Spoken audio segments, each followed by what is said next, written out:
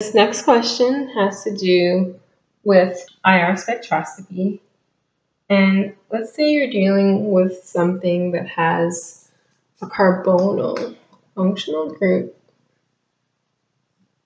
So carbonyls are characterized by this carbon double bonded to oxygen.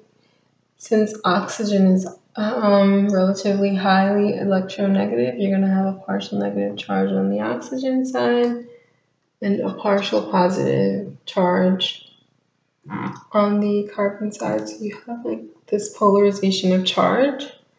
So what I want to know is, where would the stretching frequency be found? In what region of the IR spectrum would the stretching frequency for a carbonyl be found? I'll give you a moment to think, or pause the video and think about this.